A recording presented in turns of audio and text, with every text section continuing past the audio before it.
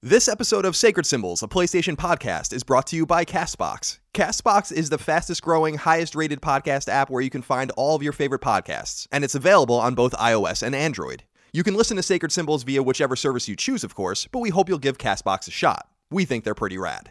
To get each episode of Sacred Symbols 3 days before the public, completely ad-free, please consider supporting the show on Patreon at patreon.com/ColinsLastStand. Perks for support include not only getting the show early and ad-free, but you can also gain access to monthly exclusive podcasts, and supporting on Patreon is the only way to get your listener mail read on the air, and much more. Plus, supporting Sacred Symbols on Patreon also nets you perks for other Colin's Last Stand shows automatically, including the nostalgia and retro podcast Knockback, the YouTube series dedicated to gaming called SideQuest, and the eclectic interview podcast Fireside Chats. Thank you for your generosity, kindness, and support. Without you, Sacred Symbols and all things Colin's Last Stand would not exist. But enough of that. On to the show.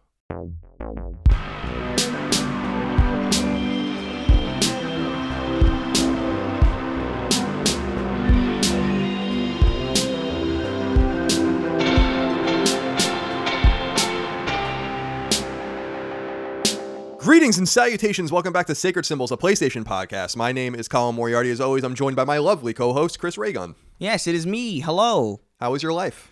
It's going all right. Yeah. Just very busy, which is a good thing, but it's also like, I'm over it. Yeah, I understand 100% what you mean. We're recording this a few days before Thanksgiving, so for free feeds, for people that listen to the show free, we're not going to be able to wish you a happy Thanksgiving in a timely way, but we hope you had a good Thanksgiving. This is going out on Black Friday, so I'm sure some of you are out there maybe waiting in line for good deals if you're fucking insane. Like this entitlement culture, like everybody's entitled to a happy Thanksgiving. Yeah, maybe you're not. Maybe I'm going to have a miserable Thanksgiving. I have no idea. I'm sure some of you will have a miserable Thanksgiving, but I hope that... Thanksgiving, I feel like, is predominantly miserable for a lot of people. Because it's a lot of people who really shouldn't be at the same table. Right. Like constantly being shoved into the same table, and it's like, oh man, this really shouldn't happen at all. That's a good point. It's the one time of year I feel like where families and friends... It's like the airing of grievances with Festivus, kind of, although that's more Christmas-based on Seinfeld.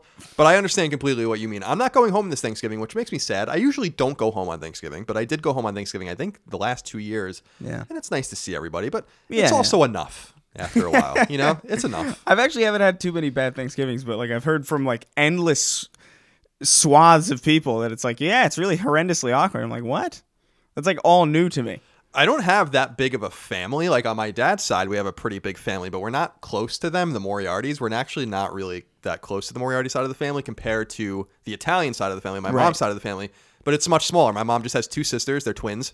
And my grandparents, unfortunately, are deceased. And then between the two sisters, there's only 3 cousins and 2 uncles. Wow. So that's a small... Yeah, like the 4 Moriarty children outnumber the cousins, you know, and we're all older than them and stuff. So it's not huge. There's not an incredible amount going on. The wild card is that I have 6 nieces and nephews, and that's where it gets a little crazier. And I'm excited though, because I'm going to see them in December, do an early Christmas thing, and I'm going to get them some nice, you know, I bought them a PS3 one year, a PS4 one year, a Switch one year. So you've run out of things to buy. Yeah, I don't know what I'm going to buy them now. Uncle Colin's running out of ideas. Sick Alienware PC. Yeah, I'm going to buy an Alienware. I would never buy a gaming PC, ever!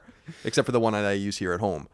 Now, I bring up Thanksgiving just to say that for patrons that support us, obviously you can support the show and get it ad-free and 3 days early on Patreon at patreon.com/ColinsLastStand. And over 5,000 of you, or more than 5,000 of you, if I'm being grammatically correct, do support us over there on Patreon, and we appreciate that very much. You will receive this in time for us to wish you a very happy and healthy Thanksgiving.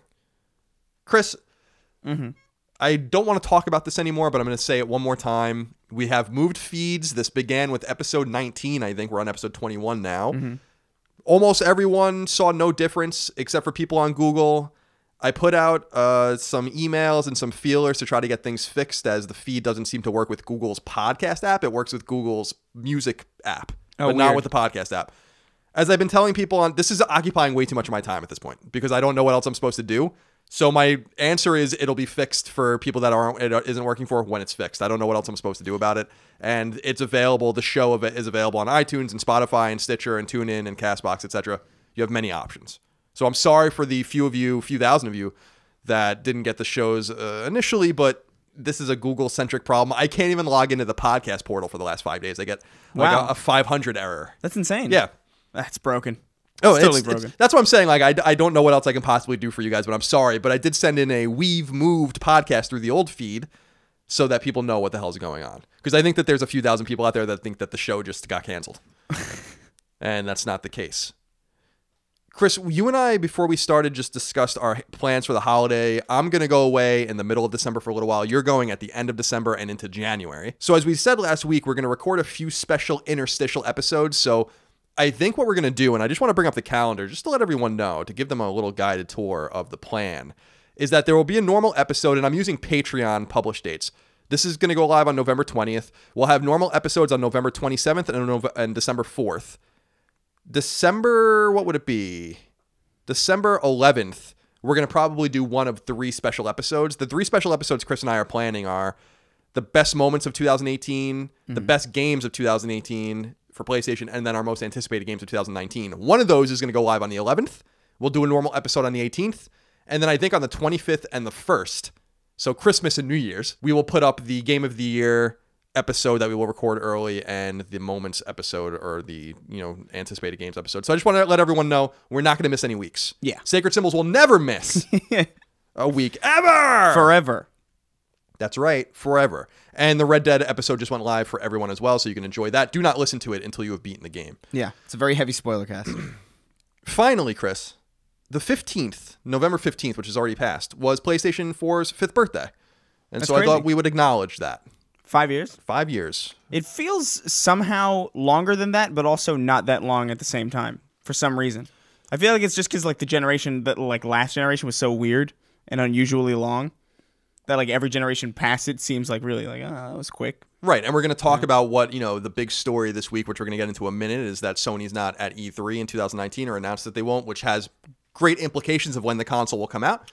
But as I said, yeah, people that kind of grew up with the Xbox 360 and PS3, or that was their first foray into gaming, I think have an unrealistic expectation of how long generations last. And if it wasn't for the financial crisis in 2008, 2009, 2010, I guarantee you that the generation wouldn't have lasted as long. So that was an outlier for all of us. But Kenneth Ohms wrote into us on Patreon. And remember, if you support us on Patreon, at patreon.com/ColinsLastStand, one of the perks is that you get to submit your questions, comments, concerns, thoughts, and ideas to our show, like Kenneth did. And he said, "Hey, Colin and Chris, repeating what I posted after episode 20, Chris, one of the last Driver games was set in the 70s and 80s and plays like the GTA series, and Scarface, The World Is Yours, takes place in 1983 and plays like a mixture of the Mafia series with GTA Vice City. You should check them out." That does sound interesting. I never really got into the driver games. I didn't know what they were.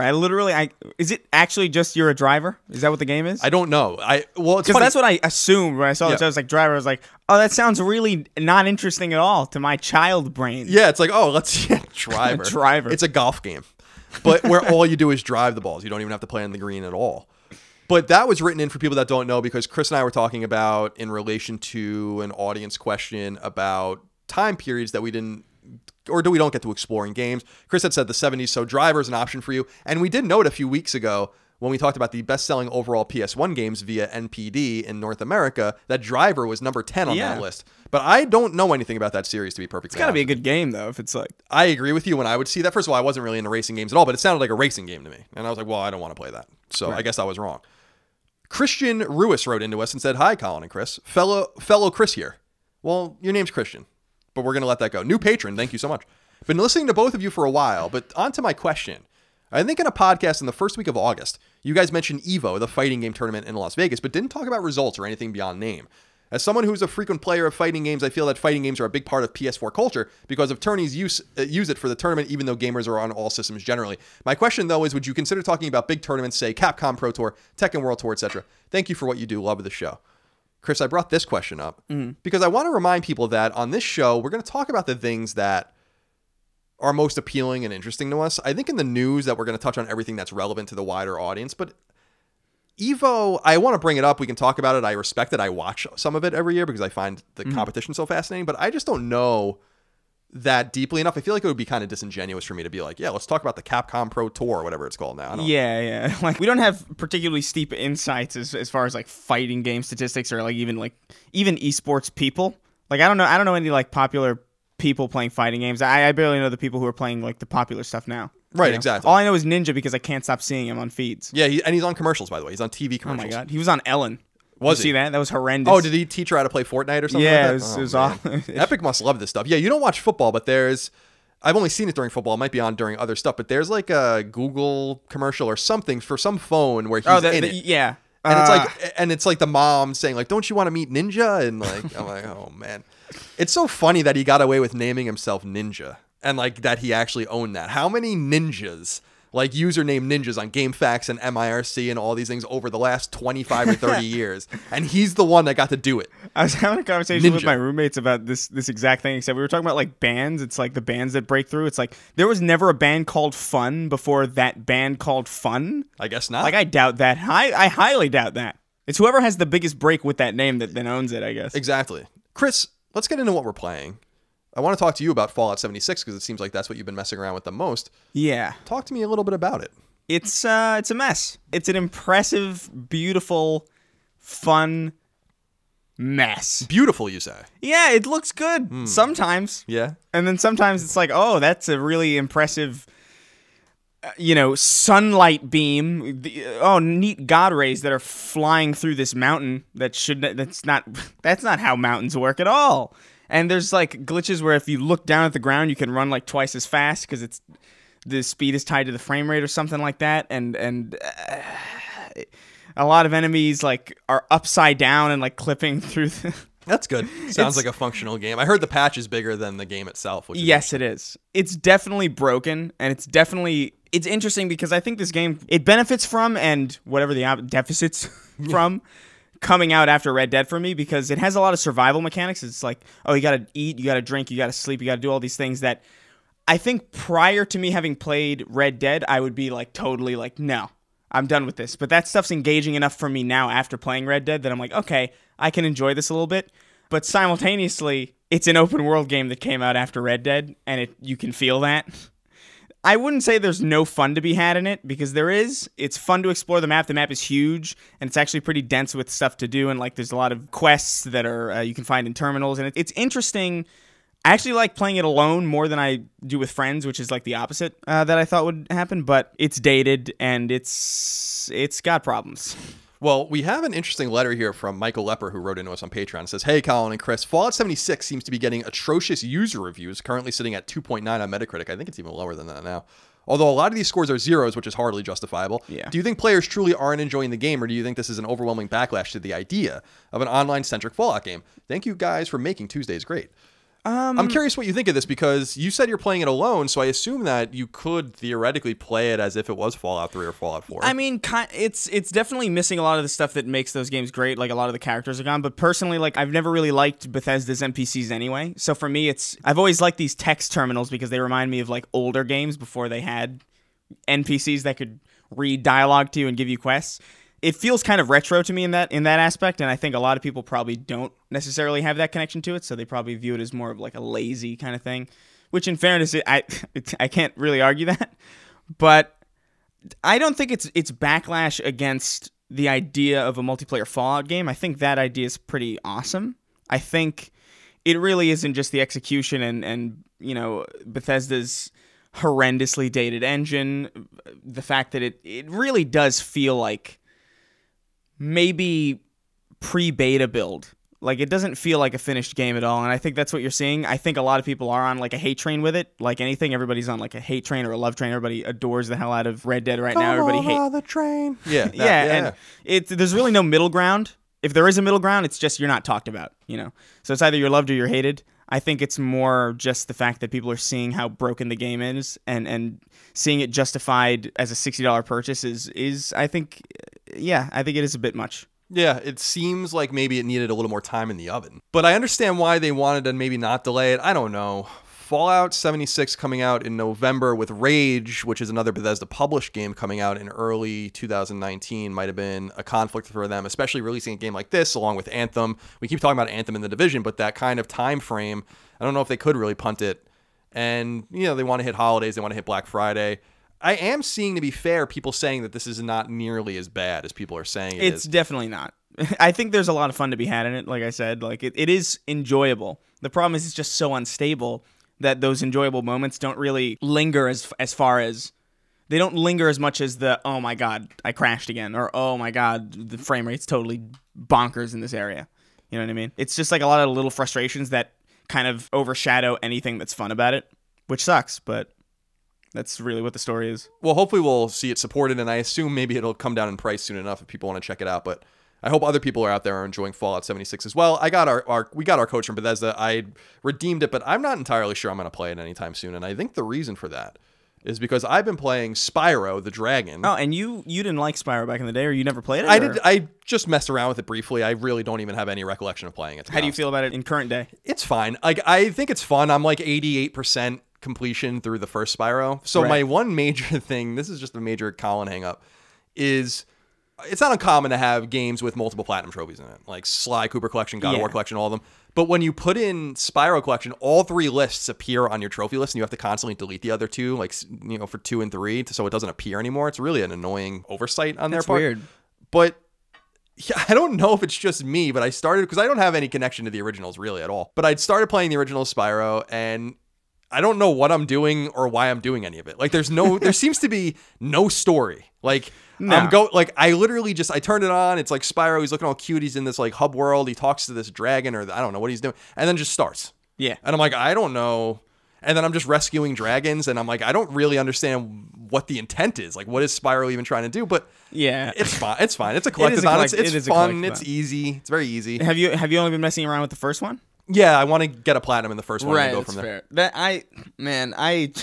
I did maybe 15% of the first one, and I was like, nah. It's missing too much. Like the second and third one, I think are where it shines, because you have a lot more control over Spyro. There's particularly a move in the second one that I don't recall being in the first one when I was messing around with it, which is why I ditched it. Which is before you end a glide, you can do like a hop, and you can get a little bit and there's a lot more control over platforming in that, which is what frustrated me when I was playing the first one a little bit. I was like, nah, it's very rigid. Yeah, and it's finicky too. By comparison. I'm not dying in combat typically. I'm dying in like these jumps. Like first of all, I get a little annoyed by game design, especially in a remade game where it's like, it's a vertical game as well as a horizontal game, Spyro. So there looks like platforms where you can land on them, and then you just kind of like edge over and fall into water or something like that. And I'm like, but why would you design it to make it look like this? But I eventually realized that you can put in cheat codes to not, and it doesn't mess with the trophies at all. And I just used the 99 life one because there was one part of the game where I died like 50 times trying to launch myself off this thing to get to this other thing, not realizing that I was just doing it wrong the whole time. But it's, I'm just listening to podcasts and playing it. It's enjoyable. It's a collectathon.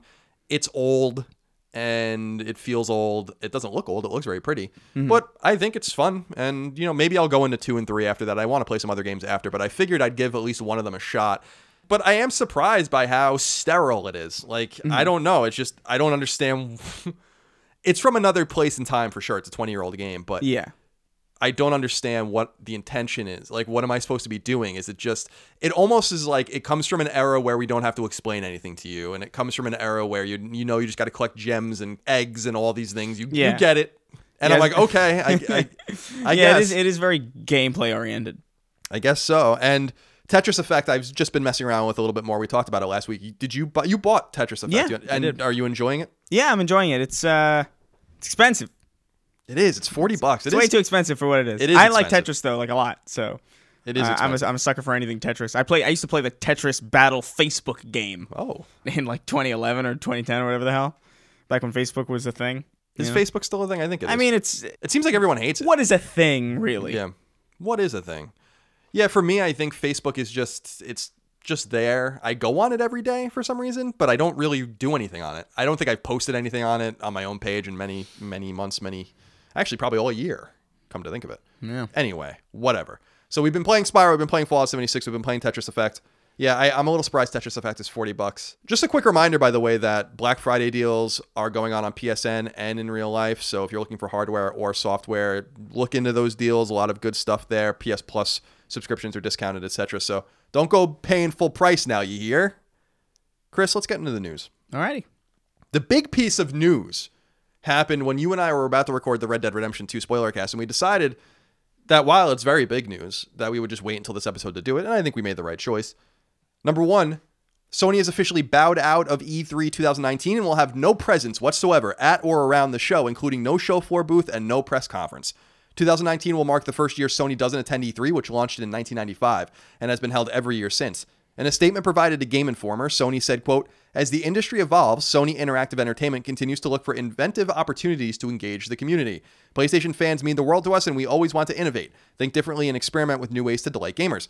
As a result, we have decided not to participate in E3 in 2019. We are exploring new and familiar ways to engage our community in 2019 and can't wait to share our plans with you," end quote. When Game Informer prodded Sony for further information, including if it would be off-site nearby or something concurrent to the show, kind of like EA does, they said, quote, "We will not activate or hold a press conference around E3, end quote. Now, I have a lot of questions from the audience, but before we even get into them, I don't know if we'll even get into all of them. Because, by the way, a million people wrote in about this, and I did my best to select the questions that were most pertinent to our it's a big story. discussion. A lot of you guys were asking the same questions, to be perfectly honest, so I tried to be fair and spread it around a little bit. But how does this strike you? This is a huge deal. This is a significant deal. Because it not only reads into the future of PlayStation 5, but it reads into the future of E3 itself. Yeah. And so I think there's two things to talk about here. Yeah, there's quite a bit. I don't know. I'm sad. I'm sad because I like E3. It's like the one thing that I have that's like comparable to the Super Bowl for a lot of people. Like I throw a party and like I gather a bunch of my friends who are like all into this stuff, and we sit and we watch and we like laugh at the ridiculous cringe moments, and we like get excited for stuff. And it's a nice little kind of environment that I've built around it. That I don't know. It sucks. I understand it. I understand why it's completely dated and why it's going away, and why we're probably just going to get really mundane directs that aren't nearly as interesting or exciting. I don't know. We'll see. I mean, Brody Rainey wrote into us on Patreon like you can and said, "Hello, Colin and Chris, Doom Game of the 21st Century. I was actually thrilled to hear that Sony has no plans to be at E3 in 2019. While it likely points to an independent press conference reveal for the PlayStation 5, I think this move also signifies a larger change in the gaming medium that you've long prophesized," and he's talking about me. "Big gaming websites are on their way out. It's no longer relevant or necessary to spend millions of marketing dollars on large conferences stuffed with gaming journalists. Companies can use modern platforms like YouTube, Twitter, and Facebook to control their message directly to the consumer. I think this is a great move for Sony, and I've long wanted to see a cringe-infested conferences of E3 come to an end." This is what Chris was just saying, although the memes afterwards were always spicy. "What do you guys think? What purpose do these conferences serve if they're no longer going to become avenues for larger announcements?" Well, I think that this is where things get interesting, because I've said for years, listen, my first E3 was 2004. A lot of people have issue with what I say about this, because now the E3 is open to the public and people are like, well, more people than ever go to E3 and stuff. And I'm like, more people go to E3 now than ever because they've let the public in, because there are fewer game companies there than ever. The first E3 I went to in 2004 was fucking huge. And it was so huge that, you know, there's, what is it, North Hall and West Hall, or South Hall and West Hall, something like that, in the conference, you know, convention center in Los Angeles. But there was like marketers and publishers and indie games and all this kind of stuff in a place called Kensha Hall and in these other little avenues and rooms. And slowly that is truncated to where those two big halls are not even totally full anymore. And for people that don't know, PlayStation takes up like a third of one of those halls. So I have no idea what they're going to do, or if they're going to pay for that space and just hold it, or what they're going to do. But I do really believe that this is a harbinger of things to come for E3, because Nintendo has already kind of shown a propensity to pull in and out at its convenience. EA doesn't want anything to do with it really anymore in terms of being on the show floor. They just go off site because it's probably cheaper and easier for them to control their message. And E3 is a relic of the magazine and early website era. It's not a relic of the social media, Twitch, YouTube era, podcasting era. And so I'm kind of in agreement with Brody, where I think this is great. And I don't, but, and this is a big but, I don't think this is permanent. I think Sony intends on coming back to E3 in 2020. And I think that what they're doing is basically saying, we have nothing else for PS4 other than what you know about. Yeah. And so maybe at the Game Awards, they'll reveal something. Maybe there'll be some release date teases, but you know we're getting Dreams. You know we're getting Death Stranding. You know we're getting Ghost of Tsushima. You know you're getting The Last of Us. That's enough. We have nothing else to say about those games in any major way. We're not ready to talk about the new console, and so there's no reason for us to be at E3. I think it's a wily move that I think actually puts a lot of the onus on Microsoft to perform. So I think that there's that extra kind of hanging thread there. But I am in agreement that I think that this is exciting. I don't think that there's anything really, you know, uninteresting about this, and allows us, by the way, to focus on the third parties a lot more at E3, which will be fun too. So yeah. I mean, think about it this way, Chris. What did you miss? Or what would you have missed if that E3 press conference for Sony didn't happen last year? Nothing. You would have missed nothing. So it's just going to be the same thing without you having to sit there through that again. Yeah, that's true. But we had I had a blast laughing at it with a room full of people. Flute guy? Yeah, it was fun. Like, there's a friend of mine, Lyle. He does he does a video series for Destructoid, and they had they showed a Kingdom Hearts trailer with that horrendous mixing where it's just like the soundtrack and then the voices and no other Foley whatsoever.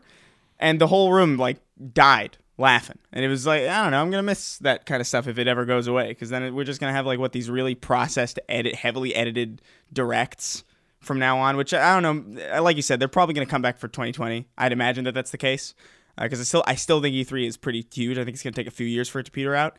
But if we ever get to that point, I think we will, where we're going to just have like Nintendo-style directs where it's just like heavily edited messages to the consumer. I think it's effective, but it's not nearly as entertaining. Right. I think that, we're making assumptions about what their future intent is. Now, Sony's E3 presence has vacillated over time. They used to do their press conference, for instance, at a huge arena. They don't do that anymore. Yeah. They moved the press conference into a smaller and more intimate thing, and I think that they kind of learned their lesson. A lot of people were really hard on them, including me, during E3 because I thought that their E3 press conference was frankly stupid. Oh, this one? Yeah, the last one. So it was horrendous. It was a nice idea, I guess, but it was just not well executed. It was boring, especially in comparison to Microsoft. And with Microsoft's, thing in Brazil or Mexico, I think it was actually Mexico, or was it Brazil? Something down in Central or South America, I forget. Recently, like the XO18? Yeah. I think that was in Mexico, actually. Yeah.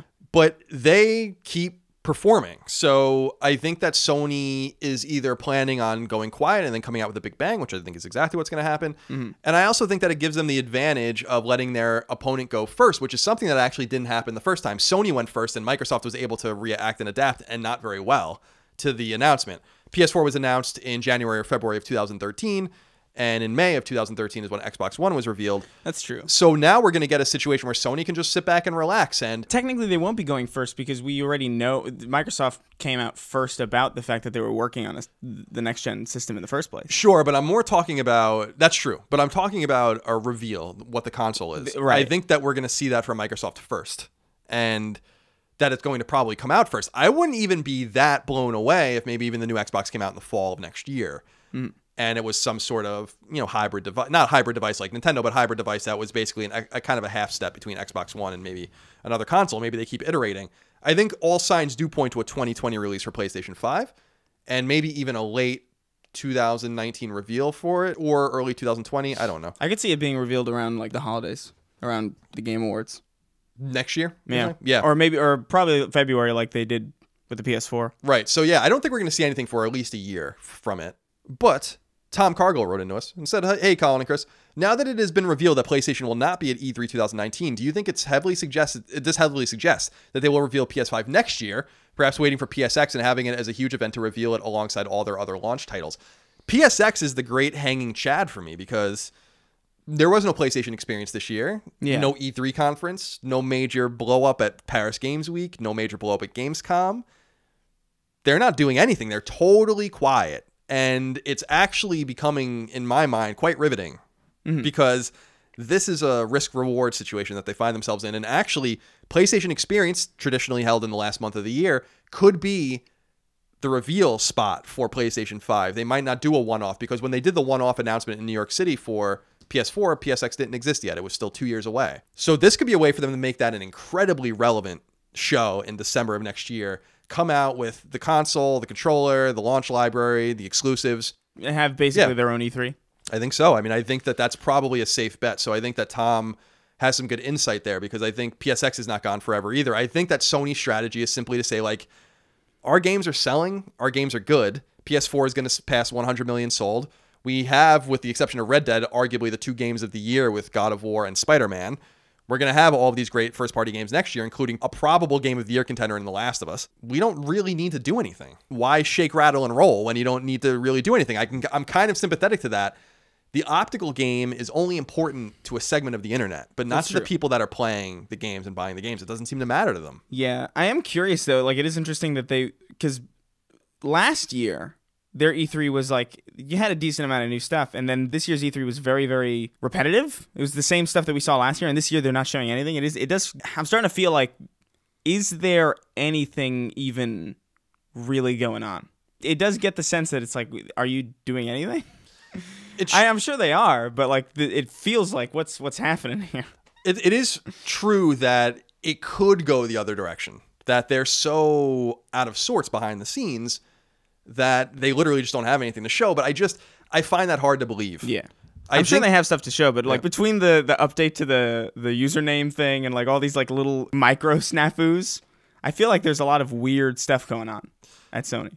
I feel more interested in what their strategy, their forward-facing strategy is in a smaller way. Like E3 is awesome, PSX is awesome. These are great distractions for us, but I'm even noticing on PlayStation Blog, you know, PlayStation Blog is kind of a shadow of its former self when you look at it 5, 6, 7 years ago when there were constant posts on there where they were revealing all sorts of interesting stuff and having interesting interviews. It seems like PlayStation Blog is kind of an afterthought at this point. Their whole marketing strategy seems to have shifted in a great way. Well, yeah, I think the advent of content creators is a big thing because like why make your own content covering the games when you could just like reveal something with text or like put out a trailer and then millions of people are talking about it anyway. There's a lot of independent games news kind of people on YouTube now who can do that stuff for you. Right, but it also does conflict with this idea that they want to control the message, but they don't. I don't know. It's hard for me to know. That's the thing. It's like, what's the strategy? Yeah, I don't know. I'm confident. I don't know. I'm interested. I'm interested too. Maybe confidence is the wrong word. Interested for sure. Because we did say not too long ago that, and I said it to you, I don't know if you agreed. I don't think you did actually, that I feel like Sony is setting itself up for a big stumble here. I don't know anything that would indicate that that's true. The things that I do know indicate that that's not true, actually. Yeah. But I see a very resurgent opponent in Microsoft making lots of moves and building excitement towards something. Now, building excitement towards something only matters if you are able to deliver on that, and so that could easily blow up in Microsoft's face as opposed to Sony not building up anything, and then they basically win by just showing them anything or showing us anything at all. I don't know. Yeah. It's very interesting to speculate, but I think that this is a two-pronged thing because I think that this reads into the health of E3. And anyone, by the way, I'm just going to repeat it. I've been to almost every E3 since 2004. E3 is a fucking shadow of itself compared to the way it used to be. It just straight up is. It just straight up 100% is. For anyone that went back in the PS2 or PS3 era, you know that already. So saying like the numbers are up and more people are going than ever, yeah, because you're allowed in now. That wasn't the case. Did they used to be allowed in though? No, you had to have a media badge. That was the lowest rung, and almost anyone can get one if you just tried. But a lot of people wouldn't. Like if you had a YouTube channel or a blog, you can go. And then there are exhibitor badges and all that kind of stuff. But no, I think it's only been the last 2 or 3 years that the public has been allowed, and they're letting more and more people in. And I think that that's to kind of compensate for less interest. I have no interest in going to E3 at all. Like I just have no interest in being there at all. Yeah. And I don't really have an interest in going. Yeah. I do have an interest in watching the show with a group of people who are just going to get drunk and have a good time watching Yarny shaking. Yarny is my guy. Yeah, I felt bad for that guy because he was like shaking. Yeah, I felt bad too, but I also was cracking up. It was funny. Substance104 wrote into us and said, "Dear Colin and Chris, greetings. With the news of Sony skipping E3 2019, is there a chance PS5 will release in the fall of 2019? Or do you think it's going to be 2020? Would it not be better if Sony gains a 1-year lead over Microsoft's next Xbox? Thank you for making the #1 PlayStation podcast. Cheers." Thank you for your question, Substance104. It's a very mysterious name. Yeah. Now, I was of the mind for a long time that 2019 was the release window. And what I heard and based on some of the things I knew, I think that that was a possibility. Remembering, of course, that PS3 was theoretically going to be ready in 2005. It didn't come out until 2006. So I think we're in a similar situation. I think 2020 is pretty much a lock. And I think the reason that they might have pushed it, if they did ever push it, or if that was ever their intent to release it earlier, is because PS4 is doing so well that there's literally no reason to interrupt its flow. Like if people are still buying PS4s, then just let them buy PS4s. Why would we make a PS5 and release a PS5 and just stymie and basically abort this console that's going to sell 100 million units, keeping in mind that it's already surpassed PS3 sales in 3.5, 4 fewer years. Yeah, no, they've got a good momentum going, and I think they're probably going to keep that momentum going into 2019, especially with all the exclusives they have lined up for that year. I think even revealing it in 2019 would be a mistake. I think February 2020 is probably the likely place, just because, again, there's no reason to interrupt it, and also 2020 is just a sexy year. This is a nice, futuristic sounding year. It's like a perfect time to release something. It is, and marketing-wise, I think that's just like pretty perfect timing. Reminds me of Dreamcast with $99.99. I mean, that was, for people that were around and remember that was a huge marketing campaign, and that was a very memorable thing. I'll never forget that, and I bought it that day. But I don't know. There's a lot of different ways that they can go. I don't think going early necessarily matters. Xbox 360 went in 2005. PS3 went in 2006. Xbox 360 ended up getting outsold when all things came and settled down. But it did have an advantage for the first half because of that. Because people didn't want to wait. And Xbox 360, for people that... I remember when my roommate in college, Doug, got his Xbox 360 at launch in the fall of 2005. It was so impressive. I was like, I had never seen anything like this console. Yeah. That console flipped me out. The fact that there was the controller was wireless by default confused the hell out of me. Yeah, it was I was like, wireless. I don't understand this. And it had an interface, which was amazing. I think, I was talking to Erin about this, my girlfriend, because she's so used to using PS4. And I was telling her, PS3's interface, as we discussed, I think was so bad. But we had a time not too long ago, and I think most people remember this, where your console didn't do anything if there wasn't a game in it. Like, you didn't turn on your console and then it just did a bunch of shit for you. And Xbox 360 was the first console I ever saw where I'm like, wow, you can actually like dick around with this thing as if it's like an interface or a little computer. I still think that if anyone goes first, Microsoft goes first. And I think that it benefits Microsoft to go first. I think that 100%. There's no benefit, I think, in Sony going first. And Microsoft will maybe send their console out first. But the thing that confuses me about this is that in all their new acquisitions for studios at Microsoft and Microsoft's camp, they can't possibly be ready to go. And they probably won't be ready to go even in 2020. Some of them might have had projects that were acquired midway through or whatever from another publisher. But I think Microsoft actually has to let these things settle for a little while. So I wouldn't be surprised if they both went at the same time.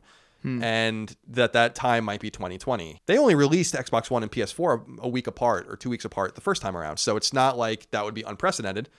And it's going to be about who has the games and who has the launch library first. And that's what I'm excited about, Chris, although we have no information about that, is that I really feel that a game like Horizon 2 or something like that could be a launch game for PS5, which would be fucking gigantic, considering how big that is. Usually they go with a Killzone or something like that, which is fine. But again, like, think about how many years in a row we saw Spider-Man before it came out, and think of like, do you think that PSX or at E3 that year that they would show Horizon to launch with the console?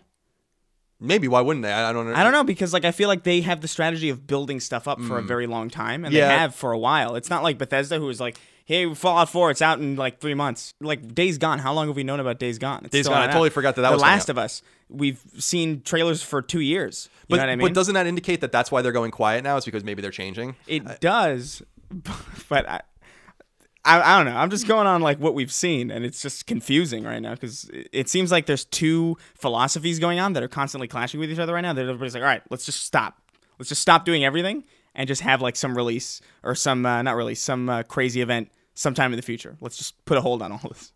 What's interesting about it to me is that with console launches, they have to actually take into account not only enthusiast press and enthusiasts like us, but actually mainstream press too. And that's another thing that's really important. Like what is the Wall Street Journal and USA Today and the Washington Post going to write about PS5?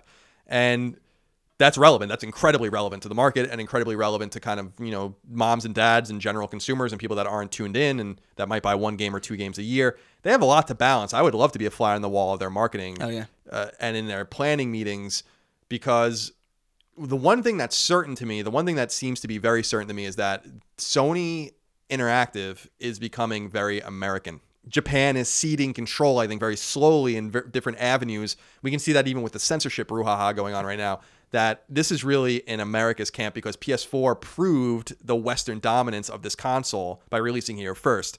So I think whatever they do, it's coming out of San Mateo outside of San Francisco as opposed to Tokyo HQ. I think that the power is shifting. And with the power shifting, I think the expectations of how things are shifting. Think about the way Japanese publishers talk about their games. We're going to talk about Final Fantasy in a little while. And how ahead of the curve they are, way too ahead of the curve, and how they say things like, please, they ask like, please understand and please be patient and stuff. And you don't see that too much in Western development in comparison. So I just wonder if the entire thing is shifting, polarly shifting to an American or Western style, which is more immediate, more in your face, more when it's ready. The unfortunate thing is that I just think that 2019 is going to be pretty quiet. Not for game releases. We're going to get Days Gone, Dreams, Ghost of Tsushima, The Last of Us, and maybe Death Stranding. Yeah. It's 5 games. And 5 E3 is still happening. It's just not PlayStation oriented. Right. So we're still going to get Xbox stuff. kind of owns E3 at this point. Because Nintendo barely even showed. They do like a direct around E3. Yeah. But now they're going to be the only ones. It's very interesting. It's going to be weird. That's what I'm saying. Like, this is a massive pressure. It's like a championship I think team. it's the opposite. You think so? Because I think a big problem for Microsoft is they always had to go first at E3, and then when E3 was over, Sony would close the show, and everybody was like, fuck, that was so amazing. We saw Kingdom Hearts for the 6th year in a row. Oh, my gosh. Right. And now they don't have to deal with that. Now they own the show. It's going to be interesting. It could be viewed as, like, a really bad, like, amount of pressure, but I think it also could be like, oh, awesome. You know what I mean? I think it depends. It does depend. It totally depends on how they. It can go one way or the other. It all depends on how they, handle it. But because they've already made so many big announcements now, Microsoft, what would be really fascinating, and I would love this, is if Microsoft was like, they already said that they're going to be there, but I would love if they were just like, we're not going either. And I'd be like, what is happening here? This is awesome. But they already made their little tweet saying they'd be there. Yeah. I personally think the pressure's on. You know, it reminds me a lot of sports analogies where like a team that's, we just saw this with the Rams, for instance. They finally lose a game. They're like 9-1 and they're like, the pressure's off. Now we've lost. Now we don't have to worry about being perfect anymore. You know, and it's a win-lose scenario. This can go very well for them. They're going to all the spotlight's going to be on them, and it can go very bad. I think it's a pressure's off. I think it's interesting. We will see. We'll see. Eric Adams wrote in and said, gentlemen, it seems to be of no real surprise that PlayStation is skipping out on E3 in 2019. The relevance of the show has been waning for many years, and I think it speaks to the overall state of gaming right now that the top dog of this console generation doesn't feel the need to be there. My question is this. With 24/7 access to breaking gaming news and product reveals, is there still a future for convention-style location-based events? PAX is evolving to include/promote additional multimedia entities, podcasters, YouTubers, etc., but will that be enough to maintain 4 shows a year? Was Nintendo actually ahead of the curve with its directs? Would love to hear your thoughts. There is no doubt that Nintendo is ahead of the curve with its directs, although I find them more overwhelming than usual the more that they go on. But yeah, I like watching Nintendo's little edited things where they tell you exactly what they want to tell you. And I said this about Square Enix too when they did their little presentation during E3 instead of doing a conference. That respected my time. And I appreciate that. So I think that, you know, I'm even surprised, and I've heard it from many of my own developer friends and publishing friends and contacts. Everyone is tired of all of these shows. Everyone. I don't think that there's one person that's like, great, there's 4 PAXs. Awesome. I don't think anyone feels that way unless you're going as an enthusiast. But the people that are making the games and showing the games, you know, and then there's PSX and there's EGX overseas and there's stuff in Toronto with Fan Expo or whatever. And there's E3 and there's Gamescom and there's Tokyo Game Show and Paris Games Week. It's like every fucking 2 seconds. And I think these guys are finally pushing back, being like, nah, we can't operate our companies like this. This That's isn't what normal. I mean, though. That's why I like, because like E3 to me is like the one that's justifiable because you actually get stuff out of it. It's not like Gamescom where it's like for several years nothing happens and then maybe one thing gets launched or revealed. There's too many little things that just kind of are shittier E3s to me. And I'm not saying like as a convention. I'm saying as like a live kind of show. You know what I mean? Because you can live stream PAX. You're not going to really see anything of any substance. Right. It's PAX. Yeah, I've done PAX a few times. Like you and I will maybe probably do the show live at PAX one year. Yeah. That's what it's all about. Like the show floor is fine, I guess, but I'm like the anti-enthusiast in this way. Like where I've never been one to be like, this is fun. Like I want to be at this show. I want to wait in line for 3 hours to play a game. I'm not going to wait in line to play a game. That's ridiculous. I don't get off on that at all. I'll play when I play it. So, I don't know. I like celebrating nerd culture and enthusiasm in my own way, but it's never been at these shows. I've always kind of tried to avoid them. Luke Ashmore wrote in and said, hey, Colin and Chris, given Sony's upcoming absence at E3, I'm interested in what Microsoft and Nintendo could possibly do in order to make the most of the situation. This is an interesting question. He goes on, but I just want to really focus. We haven't talked about Nintendo, really. Nintendo's obviously always the odd man out, but they have a very strong platform in Switch, and they have a lot of momentum going right now. Pokemon game just came out. They're going to have more to show. I actually think one of the big and interesting openings here in terms of oxygen in this vacuum is Nintendo at E3.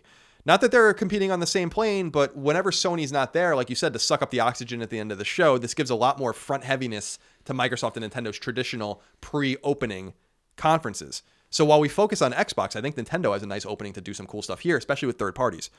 And I'll be interested to see how that goes, although I have no insight into that. Yeah, maybe. I mean, I know there's rumors of like an upgraded model of a Switch or something that's been going around. Yeah, and the dockless Switch, which I think is a guarantee at this point.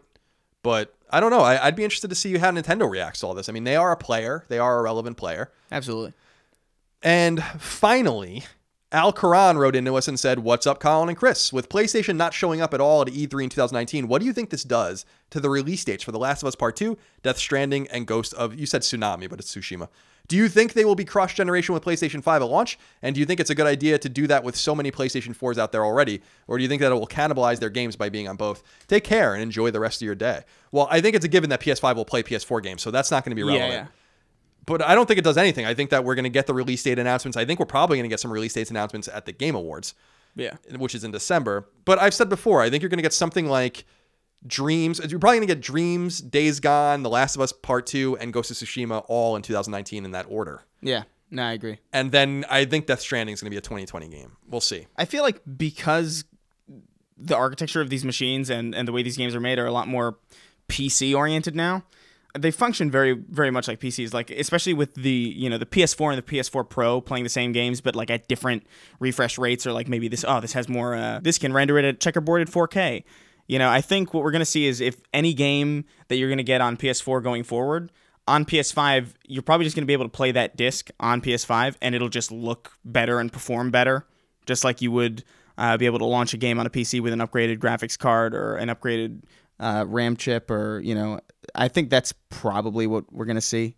I'd be curious if they actually end up being different SKUs, because that seems kind of old school now. Yeah, I don't think that you're gonna see that. I think at the very best, like you said, maybe there'll be a rule where there has to be a patch that up-reses things. If you release a game on PS4 as of this date, then it needs to interact with PS5 in a special way, very similar to Pro. Yeah, they already do it. Right.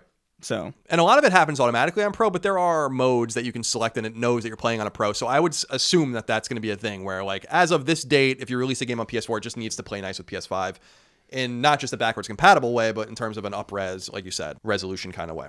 All right, that's it for E3. We'll hear more about that, I doubt, but maybe we will. Maybe there'll be more information about that in the near future, but very exciting and interesting news. Lots of speculation going on about PlayStation 5. Can't wait for us to hear and learn more about it. And I wish someone would talk to me on the record about it, but they won't. This is just fascinating, honestly. Number 2, PlayStation 4 is officially 5 years old. Its 5th birthday was technically on November 15th, which marks 5 full calendar years since PS4 launched in America, the first territory it was available in, on November 15th, 2013. To celebrate, Sony revealed some new interesting statistics about the console and how it's been doing those past 5 years. For starters, the console, as of mid-September, has surpassed 86 million units sold worldwide and will likely surpass 90 million sold by the end of the year. It's crazy. As of mid-June, so nearly 6 months ago, nearly 778 million pieces of software were sold for the console. The 5 best-selling games on the console over the past 5 years listed alphabetically are Call of Duty Black Ops 3, Call of Duty World War II, FIFA 17, FIFA 18, and Grand Theft Auto 5. While the 5 most popular games on PS4 listed alphabetically are Call of Duty Black Ops 3, FIFA 17, FIFA 18, Fortnite, and Grand Theft Auto 5. The most downloaded PlayStation Plus free games over the last 5 years were Call of Duty Black Ops 3, Destiny 2, Dead by Daylight, Just Cause 3, and Mafia 3. And finally, the most popular controller colors in order are black, blue, red, white, and camo. Pretty interesting stats. What color is your controller, or are your controllers? I have the red Spider-Man PS4 one. Oh, nice. yeah. I have like 3 or 4 black ones, and then I have the orange one that is the sunset one or whatever that they just released in the States, but I bought it on Amazon like 6 or 8 months ago, and it was from the Middle East. Like it was an official Sony product, but with Arabic writing on it. That's from weird. the Middle East territory. And then I remember they tweeted out, we're releasing all these new colors, and I'm like, I have had this color. You guys are just never released it here, so thank you for that. I bought it because it's Islanders colors, of course. Of course. Number 3, Square Enix is officially working on a PlayStation 5 game. At least that's according to a LinkedIn profile for an artist at Square Enix-owned studio Luminous Productions named Tomohiro Tokoro, who in his CV notes that he's working on a, quote, new AAA title for PS5, end quote. As you may recall, Luminous Productions is a somewhat new entity, and its leader, Hajime Tabata, director of Final Fantasy XV, recently left Square Enix and its associated team for apparently greener pastures. This is one of the first references to PlayStation 5 by name, though Sony has recently spoken about its new hardware, setting expectations that it'll probably come later than we may have expected. While it's unlikely that final PS5 dev kits are in the wild, which is being reported in some locations, it's essentially guaranteed that studios are currently speccing their games towards what Sony is likely telling them the PS5 can do. I personally know people working on PS5 games, so I can confirm that much. Andrew wrote into us and said, I doubt this is a question that can be answered, but it does interest me when it comes to behind-the-scenes working of Sony. The question is, when did you first start hearing about the PS5 or game devs working on PS5 games, Colin? How many months or years has it been since you heard the first confirmable story about either? It's probably been a year or a little bit more since I talked to someone that was conclusively working on a next-gen console game. It's probably like late summer, early fall, or fallish of 2017 when I first heard. So yeah, and these things, I mean, I'm sure it was going on longer than that. But again, you're speccing your games on PC right now, I think. I don't think I've seen rumors that dev kits are out. I think it's way too soon for dev kits to be out. I think it's way too early for that. I doubt Sony has finalized anything about the console, but I could be wrong about that, especially if it's not coming out for 2 years. Then I really highly doubt that they've finalized and made their orders and stuff like that. They're saying that there's dev kits out? There have been rumors that dev kits are out, but I think that that's not true. That's insane. That sounds crazy. I just don't think that's true. And, I always think about how, like, you can find pictures of it. Like, Wii games were being made on GameCube with special Wii controllers, like Wiimotes, attached to them because the Wii hardware was so late. It's always late. I don't think that the final dev kit's like a dev kit is going to go out until the year the console comes out. So you're probably not going to have that. But they put their games on PC, and the architecture, allows them to quickly kind of transfer these games around, and they're probably telling them this is what we think it's going to do, and this is how it's going to run, and then we go from there. So I think that's how the games are being built right now. Number 4, speaking of Square Enix, it's also time to talk about Final Fantasy VII Remake, the game that will never come out. According to a report on Silicon Era, Tetsuya Nomura, the remake's director, told famous Japanese gaming publication Famitsu that, quote, "There's been some misinformation regarding Final Fantasy VII Remake in some parts of the internet, so I wanted to touch up on that a little," end quote. Noting that some people are reporting that the game's development hasn't even started or is still early, he says, quote, "Yes, that is not official. As I said during E3, development is going favorably. I just wanted to say that the current PR priority is Kingdom Hearts 3, as it was during the Artnia event the other day, but after that it'll be Final Fantasy VII Remake, so please don't worry," end quote. Final Fantasy VII Remake is a fully remade iteration of Squaresoft's famous 1997 JRPG Final Fantasy VII. The remake was first announced at E3 2015 and was originally under development externally by CyberConnect 2, the Japanese studio best known for its dot hack and Naruto games. That apparently didn't go well, and Square Enix brought the game in-house several years after it was announced. It's slated to be released episodically, though it's unclear when or how the game will begin to roll out. With Kingdom Hearts 3 due out in late January of 2019, however, it could be that Square Enix will truly begin focusing on Final Fantasy VII Remake following the game's launch. I still don't believe that we're going to see the entire thing. I don't believe it. Yeah, episodically is also like a bad, like why? Why would you do that? Because I think it will never come out otherwise. I think they'll literally never have anything. The famous story about Nomura is that he didn't even know that he was directing the game until he saw it on an internal presentation in a meeting. I mean, this is the kind of shit we're talking about with this game. I don't understand how anyone can look at the development of Final Fantasy 15, what just happened with Final Fantasy 15's DLC, Tabata leaving, Kingdom Hearts 3 being in development for fucking ever, and then you somehow think that Final Fantasy 7 Remake, which was in development at CyberConnect 2 for 3 years, and then they took it back from them. Give me a break. It's a mess. Like, I just don't think... And then they were like... This is the weirdest thing for me, and I remember talking about this like ad nauseum at the time. They were saying that Final Fantasy 7 Remake would be the biggest game. It's too big.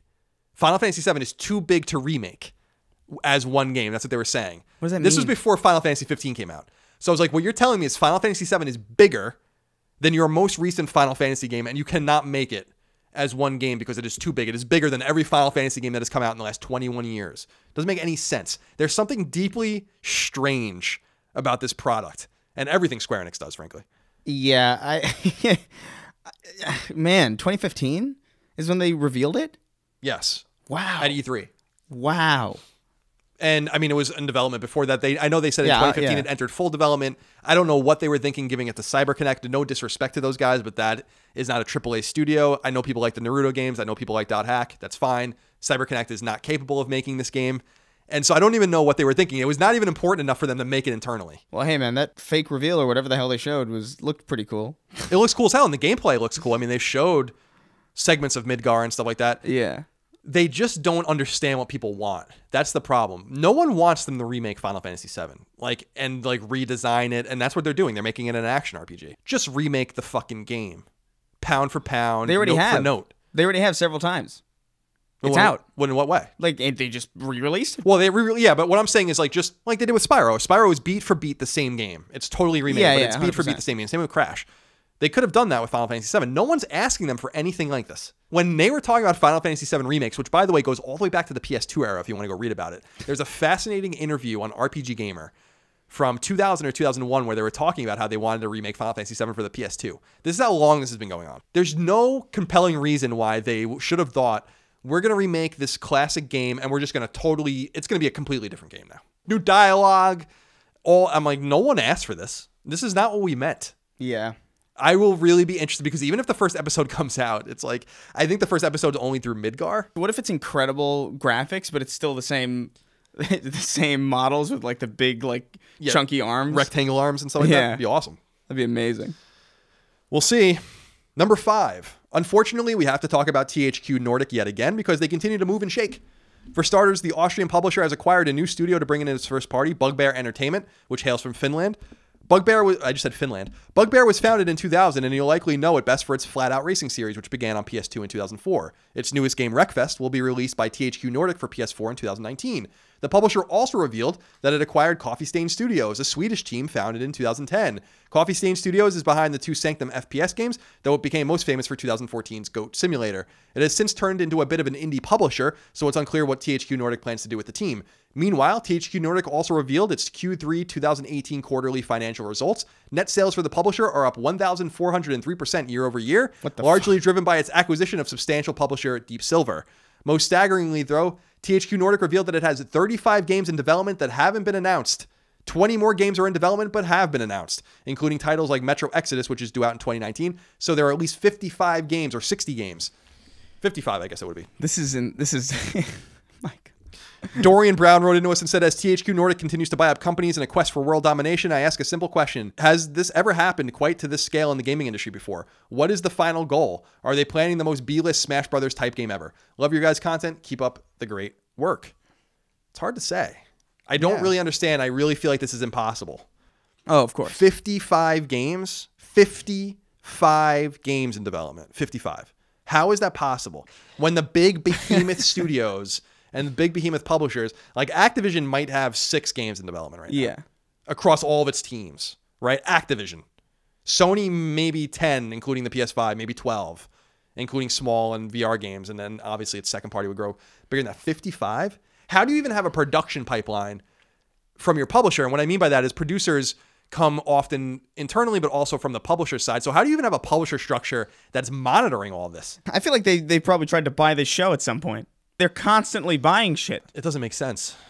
But apparently, I don't know, what is it, 1,000%? Yeah, and I think that it has a lot to do with Deep Silver. Yeah, of course. And all of that, but... Metro Exodus is a THQ Nordic game? Yeah, because it was a Deep Silver game. What the wow. Because the other Metro games were Deep Silver games. Right. I didn't even think about that. So Deep Silver is like a completely different dev. THQ Nordic is scaling up for a complete disaster. I don't know how this is possible. I don't know what the investment looks like. I don't know where the capital's coming from. These aren't big games. I mean, Metro Exodus is a pretty big game, and they have some other, but they have nothing, not one game on the level of a big AAA game from Activision or Ubisoft. Or they have no Assassin's Creed. They have no Spider-Man. So there's no tentpole for them to even make money and then spread it around. I don't get it. It's incredibly confusing. I can't see the logic behind any of this. It feels like a fever dream. It feels fake. This feels like an Onion story. 55 games. 55 games in development. 35 of them unannounced. 35 unannounced games. How? How do you have? How are there even 35 game ideas? You know what that means? That means somebody pitched something and they wrote it down in an Excel spreadsheet. They're like, that's a good Jim's game. I got a bad feeling about these guys. I really do. Jim's game coming out Q1 2022. Jim's game. Number 6. Telltale Games, or what's left of it, has officially entered liquidation to pay back its creditors and its outstanding debts, according to a report on Game Daily.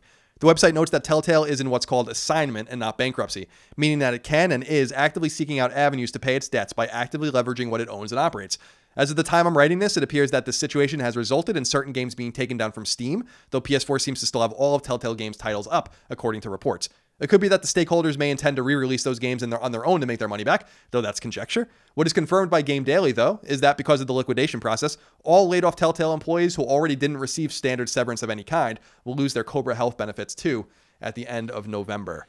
So that's the end of that, I guess. Yeah. Very sad. Again, remember Skybound, who is, I think, Robert Kirkman. That's his name, right? The guy who made Walking Dead. That's his company. And they're going to kind of finish the series for Telltale. I don't know what that looks like. I don't know who they hired, but it looks like Telltale is finished completely now. And we obviously wish our very best to those who are losing their benefits, especially right around the holidays, which is always pleasant. Yeah, that's awful.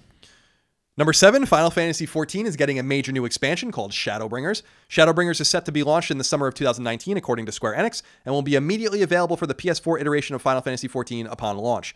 The news was first reported at a Fan Festival, a Final Fantasy XIV-centric event in Las Vegas, and the announcement came from the mouth of Naoki Yoshida himself. Yoshida, of course, is the game's director and producer. Little else is known about Shadowbringers at present, though we'll open up lots of new quests and even a new job and race, along with a raised level cap and much more. And people really enjoy that game. I don't play it because I'm not a gigantic nerd, but I know some of you out there really wanted to hear that news. And finally, Chris, a wrap-up. Oh, good. Number 8, PSVR-centric shooter In Death is coming to PSVR on November 27th. November 27th will also see the release of Floor Kids on PS4, a game all about breakdancing. Subnautica, the beloved underwater exploration experience, is coming to PlayStation 4 very soon on December 7th, according to website Push Square. Push Square also reports that Nippon Marathon, a truly bizarre racing game, is PS4 bound on December 17th. Sony has confirmed that PUBG is indeed coming to PlayStation 4 on December 7th, indicating recent rumors were indeed true. Website Gamatsu reports that gruelingly difficult side-scrolling 2D RPG Kingdom 2 Crowns and pixelated racer Desert Child are both coming to PlayStation 4 on December 11th. First-person action RPG Warhammer Vermintide 2 is coming to PlayStation 4 on December 18th. Long in development PS4 and Vita RPG 13 Sentinels Aegis Rim, which is being created by celebrated studio Vanillaware, has been delayed and the Vita version has been cancelled, also according to Gamatsu, who also notes that visual novel World End Syndrome is coming to Western PS4s in the spring of 2019. 2D side-scrolling old-school shooter Blazing Chrome is coming to PlayStation 4 sometime in 2019. And finally, strange horror game Five Nights at Freddy's is coming to PS4 in the future, aiming for a 2019 release year. Man, that's like what, 7 years after that game was. I don't know relevant? anything about that game. That was big in like 2013, Did you like 2012. No. No, it was around the time when like Slender was a thing, you know, when people were just making these like kind of like quick horror games that caught the internet by storm because a lot of people would make videos of them playing it and screaming. It's one of those. Right. Yeah. Like Outlast. Not even, because Outlast has like animations and production value. Fair enough. Chris, let's get into the newer game releases. Alrighty. Before we do, Brett Herman wrote into us and said, hey, Colin and Chris, are there any good simulators that you guys like? I saw Farming Simulator 17 in the store, and if there are 16 other Farming Simulator games that might be worth trying. I personally enjoy City Skylines. What about you guys? Do you like the simulation genre at all? Oh, yeah. Red Dead 2 was great. Oh, yeah. You like the sim aspects of taking care of yourself? A cowboy sim. No, I don't know. I used to like The Sims when I was a kid. Not really into it all that much anymore. I got enough shit in real life to simulate, you know? Adult Simulator? Yeah, it's like when people would be like, let's play Monopoly. It's like it's just like literally just taxes. The game. It's just adulthood. I already do this. I am dominant at Monopoly. Yeah? I am a that doesn't dominant surprise Monopoly me. player. That doesn't surprise me. You got to put people away in Monopoly, dude. I hate Monopoly so much. I play so aggressively that I think it takes people by surprise how aggressively I like. Do you play it like people play Risk? In what way? Because I love Risk. Just very aggressively. Oh, well, I used to play in Risk tournaments in San Francisco. Oh, awesome. Yeah. Risk is awesome. I love Risk and Axis and Allies and all those. But in Monopoly, the entire idea, obviously you want to get one Monopoly, at least one Monopoly. But then what people don't realize is just immediately start mortgaging everything that isn't in Monopoly. Just gather a bunch of money and just put hotels on whatever you can and then just sit there. Chris, why don't you begin by reading the first game? Sure thing. What is this? Achtung Cthulhu Tactics. I think Achtung is Achtung? warning or attention in German, I think. Okay, Achtung. Jesus. Achtung Cthulhu Tactics comes to PS4. Explore the Lovecraft meets World War II universe of Achtung Cthulhu Tactics, a turn-based tactical strategy game set in the award-winning Achtung Cthulhu universe. I know nothing. I know nothing. Yeah, I don't know anything about that. I wanted you to just say Cthulhu again because I still don't really understand how that's said. It's Cthulhu or Cthulhu is like the two pronunciations. Why does there's too many consonants is what's the problem. Oh, yeah. CTU? What is that? Makes it sound alien. It does. Battlefield 5 comes to PS4 at retail. Enter mankind's greatest conflict with Battlefield 5 as the series goes back to its roots in a never-before-seen portrayal of World War II. I highly doubt it was never before seen. Take on all-out multiplayer across the world or witness human drama set against global combat in single-player war stories. I love Battlefield 1. I asked I asked EA for copies of the game. I was having a nice correspondence with them. They never sent the games, but damn, they did add me to all their fucking mailing lists, so thanks for that. Oh, good. Yes, I'm happy about this one. Beat Saber comes to PSVR. Enjoy precisely handcrafted levels and exclusively created electronic dance music, all embedded in an appealing futuristic world. Swing your sabers, match the color in the right direction to slash the cubes, and keep up the adrenaline-pumping music. This game is going to make you dance. It's a bad description, but it's great. Yeah, you're excited about it. I'm going to pick it up. It's great. It's the only VR game that I could actually recommend. Bendy and the Ink Machine comes to PS4. Bendy and the Ink Machine is a first-person puzzle action horror game. Wow, that's a lot. That begins in the far days past of animation and ends in a very dark future. With twists and turns around every corner, this game is sure to thrill you and decimate your childhood. That's interesting. So it's a game about moly. It's about animation? I guess. That's kind of interesting. Yeah, sounds neat. I don't want it to decimate my childhood. That sounds a little that's fucked already up. gone. It's a lost cause. That's true. Boxing Apocalypse comes to PSVR. Trapped in an alien prison, you must fight your way to freedom in this action combat game featuring a fully immersive, intuitive fight system. All right. There's a lot of boxing games now coming to PSVR. Yeah. It's probably the easiest thing to simulate in VR, to be honest. It's true. Crow the Legend comes to PS4. In this animated movie, Crow is the most Wait, what? In this animated movie, Crow is the most admired animal in the forest with his magnificent colors and beautiful voice. But when the first winter arrives, can Crow make the personal sacrifices needed to save his friends? Wait, what? What's... It says in this animated movie... Is this like those Snow White and the Seven Clever Boys kind of games? I don't know. It reminds me of that game. What was that one game? Fuck. Linger in Shadows on PS3. Made by a studio in Poland called Plastic. They made these games called demo scene games that were more like demonstrations of what things can do. And they made a game on PS3 that was really weird called Datura, that some people might remember. Datura. It was a PS3 exclusive that used Move. Weird. And it reminds me, maybe it's that, like it's an experience.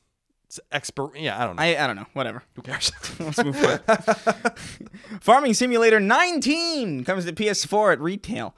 The ultimate farming simulation returns with a complete graphics overhaul and the most complete farming experience ever. Become a modern farmer and develop your farm, filled with exciting new farming activities, crops, and animals. So I'm going to be honest with you about this. I get intrigued by this game every year. Yeah, like, I kind of want to play it. I kind of want to do it.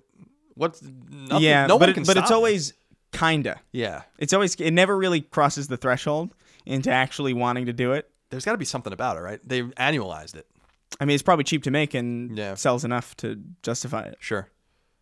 Maybe this will be the year. Flashback comes to PS4 at retail, $21.42. After fleeing from a spaceship but stripped of all memory, the eminent scientist Conrad B. Hart awakens on Titan, a colonized moon of the planet Saturn.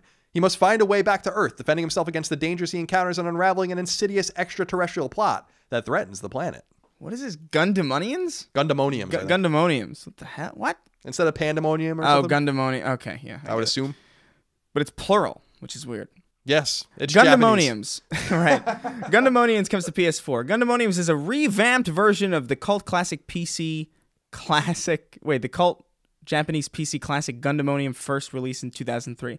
This side-scrolling high-speed Danmaku's Japanese. Stop. Danmaku shoot 'em up. You're having a fucking nervous breakdown. I swear to God, Japanese stuff just like turns me into like an infant. Danmaku shoot 'em up has a focus on navigating the mazes created by a certain fire. I don't know. What? Danmaku means barrage in Japanese. You would know that. Nerd. It's a dweeb. I think it's just another way to say it's a shmup. Right. Mecha Wars Desert Ashes comes to PS4 and Vita. A classic reborn, casual turn-based strategy in a land of fantastical creatures and deadly machines. In the aftermath of a great flood, a vengeful leader threatens to conquer the world with the aid of a once-lost technology, and only a small but determined army stands in their path. I played Desert Ashes on Vita a few years ago. I don't know what this... It was just called Desert Ashes. I don't know what this is, but I think it's a similar game. It might be the same game. You're going to have to look into that. I don't know, maybe.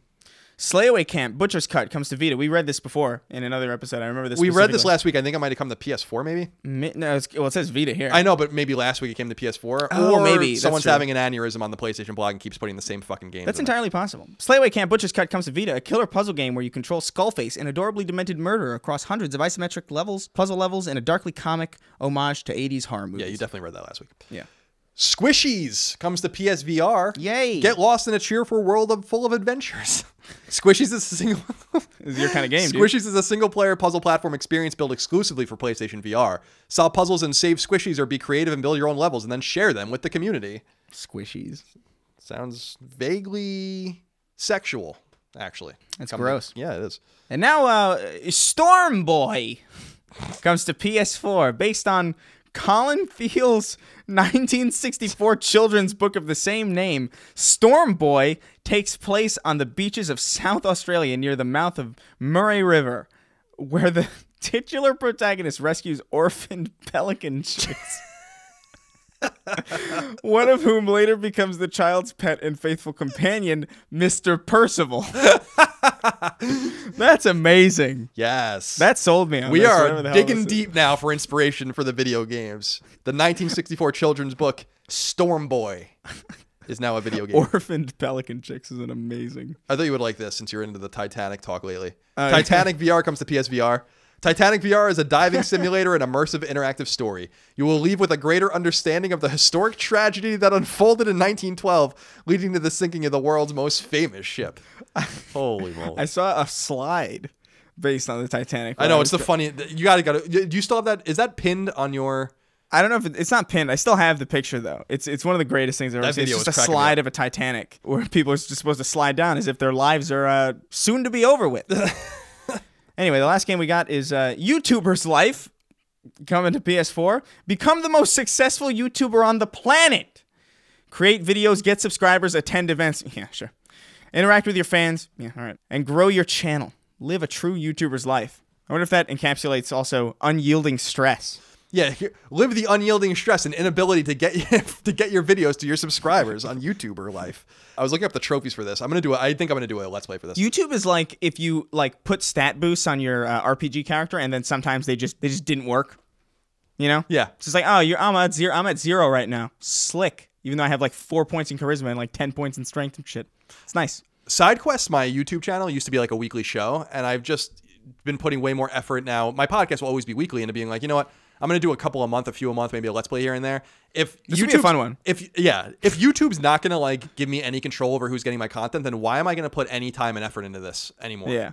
Like compared to the way I used to. I still love doing the show. I want to do the show, but it's the lowest priority on the totem pole for me now because of their stupid shit. The trophies, by the way, are awesome. For YouTuber's Life? Yeah. Oh my God. The trophy called Bye Bye Mom. You've moved to the student's flat. I'm living in the penthouse. You moved to the luxury apartment. The last boundary. You've moved to the space mansion. Love is in the air.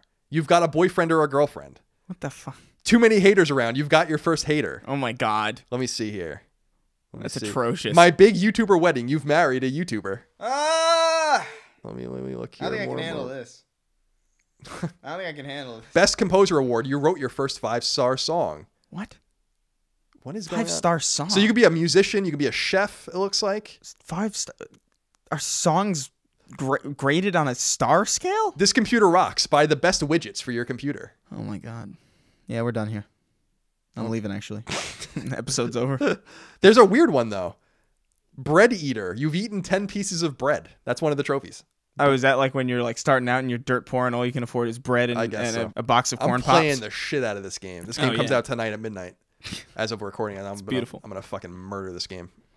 Should we get into the reader mail? Let's do it, Chris, shall we? I've selected 6 additional questions, comments, concerns, thoughts, and ideas from the audience. Remember, by supporting us on patreon.com/ColinsLastStand, you don't only get ad-free early access to every episode of Sacred Symbols, but you also get the ability to submit questions, comments, concerns, thoughts, and ideas to us. Almost 100 of you did that this week. I appreciate you guys. I'm trying to spread the love around. I'm sorry that I can't get to all of you, but that's just the way it goes. Yeah. Be sure to support us.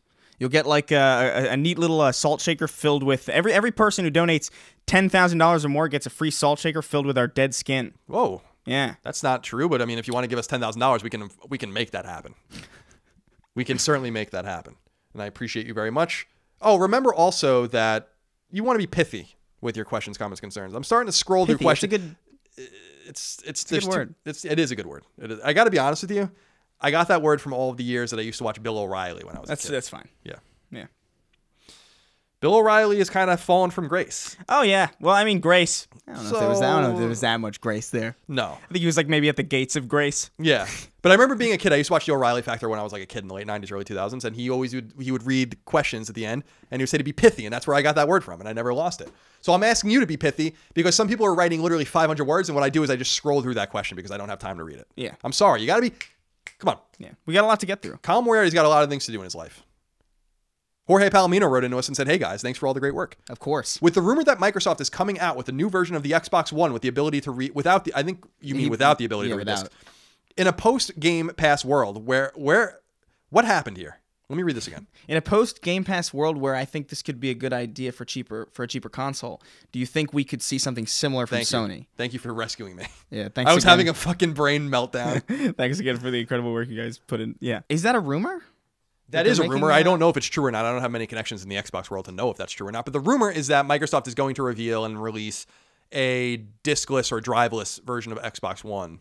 Particularly if you're in a location or an area, be it like a city with decent internet connection, and you don't really need discs. I know personally, I haven't bought a disc in. I think the last disc I got was maybe Metal Gear Solid 5 on Xbox One, and that was like what 2015 was that game? Yes. Yeah, September 1st, 2015. Yeah, so it's been a while since I've bought a disc. I would totally be fine with a cheaper console that just does away with the disc drive. I know that it's not really an option for a lot of people, especially in the Midwest where there's like still a Blockbuster. Yeah, or the Blockbuster, Yeah. since there's one left. I don't think you're going to see this from Sony. I think it's a good idea and an interesting idea. And God, we've been talking about discless consoles forever. I just don't know how much money that removes from the console itself. I mean, that's the only reason you would release it, is if you can make it cheaper and raise your margins as a corporation by removing those components. You probably could. I think I'd you could, imagine but I it don't know is- if it's it worth is- it. I don't know. If Yeah, it's worth maybe. I don't know. It is unnecessary cost. I think it's like there's no real need for it unless you what are you playing DVDs on it? Here's the thing about this is that, and this is just an interesting thing. I guess it's not really Sony or Microsoft's problem, but here's what will happen when they do this. How many fucking people will go buy this thing And not know. and not know? Yeah. It's the same thing with Wii U. That happened with Wii U. They because just of the have to bad be naming. super clear about it. Right. I mean, it's not ultimately their problem, but Yeah. it's just like, I can just imagine thousands of people going home with this thing and trying to shove discs into every fucking orifice of it, not knowing that it doesn't take discs. I think what would be interesting is if PlayStation 5 had multiple SKUs right out of the gate, one that read discs, one that didn't. And Yeah. it was just $100 difference and you can buy one or the other. I think feel like that'd be cool as hell. I feel like that's more likely to happen. I don't think they're going to be separated by a year. I think that'd be kind of, or like one would come out before the other one. I think they would probably be two SKUs of the same thing. They came out at the same time, probably 2020. Yeah, I think they would just have to make sure to like send out a copy to every retailer to be like, hey, this is how you just be sure to let people know that this doesn't have a disc drive in it, because the Wii U was like a joke. I'm connected to this world, and I still, when the Wii U came out, I was like, what? What? Yeah, I mean, why would it not connect to the original Wii? Yeah. I don't know. I hated that fucking thing. I hated it. It was awful. I remember when we got It's the worst ours. controller ever, honestly. Oh my God, it's horrible. The Wii U sucks. The I analog hate the sticks Wii U. are above the face buttons. What is that? No, I know. When I was playing, that's true. When I played Mass Effect 3 on it for a review, because they just randomly released Mass Effect 3 as a launch game Yeah. without ever releasing the other Mass Effect games on Nintendo platforms. And I remember playing it and be like, I can't. It's a total different muscle memory. Like, you can't relearn that. Yeah. I don't know how you're supposed to relearn that. That was like, I forgot about that. I'm actually having a meltdown. He's having like an aneurysm. I forgot about that because I remember when I picked up the first time, you were just used to your fingers moving a certain way. It's what I was talking about the other day where I'm like, X is jump. X is jump, damn it. Yeah, well, I also like play with like kind of like a claw thing going on where like I have, I'm typically like my thumbs are always on the sticks and my index finger kind of goes across the face buttons. Because that's how it's like, yeah, because when you're playing like competitive shooters and stuff, it's better to just do that, to not sacrifice your ability to look around just to jump. But the second you play on the Wii U controller, you can't do that. And it blew my mind. I never touched it again. I played like one thing of some Mario game and I was like, I can't. No, I hated that console. That console was just, I think that console is objectively terrible. Like, I don't understand how, I had a conversation with my brother about this on our retro podcast, Knockback, where I'm like, we were talking about what the worst Nintendo hardware was, and he was like, I like the Wii U. And he talked about the N64 being his least favorite. I'm like, that's a respectable answer, but I don't know how it can't be the Wii U. I just don't understand. I remember got a little bit of like that Ubisoft launch game Zombie U. Oh, yeah, Zombie U. That came out on other platforms and took the U out. Yeah, just called Zombie with no E at the end. I gotta go. I gotta move on. Joel Gutierrez wrote in and said, do you guys use headphones when playing games? If so, what are your preferred brands? Also, what kind of traditional audio systems do you use? Curiosity from an audiophile. Are you into game audio? Is this relevant I used to do that when I was an elite gamer kid. Oh. When I was in up in New York, when I was like probably like 17, when I first found out that there were these headphones on the market that you could play games at, and it was more of like I could play at full volume and my parents won't hear. Right. Sick. But that was really it. And like the second I didn't need to do that, I was like, nah, I'm not going to do this because it's uncomfortable for me to have something over my head unless I'm in a situation where, like I bring headphones here all the time. Like people are always commenting on my headphones. They're like, those are huge headphones. It's because I walk everywhere and I don't like just meandering in silence. Right. So I like to play music. But when I'm playing a game, I don't want to have this thing crushing my head. Yeah, I You know what respect I mean? that completely. Yeah, I'm not much of an audio guy when it comes to games typically. I'm an audio guy when it comes, we're both musicians, and I'm an audio guy when it comes to music, but I've said before that unless it's a narrative-driven game, and even if it is, that I often play with like podcasts or music playing on the side and just don't even hear the game. Like Spyro, I don't know I've not heard a lick of that game sound, I don't think. That game's got a good soundtrack. I don't have time for that. It's the Amanda Show soundtrack. I don't Actually, the for Amanda real. Show from isn't that It's a Nick show from like the late 90s, Yeah, early that- 2000s. all that? That's from the all that era. Yeah, all that era. Yeah, Yeah. The end theme song to the Amanda Show is just a reused Spyro. song? Spyro. Yeah. Now, if it's a game like The Last of Us or something, I play with the audio on the TV, or occasionally I put on headphones.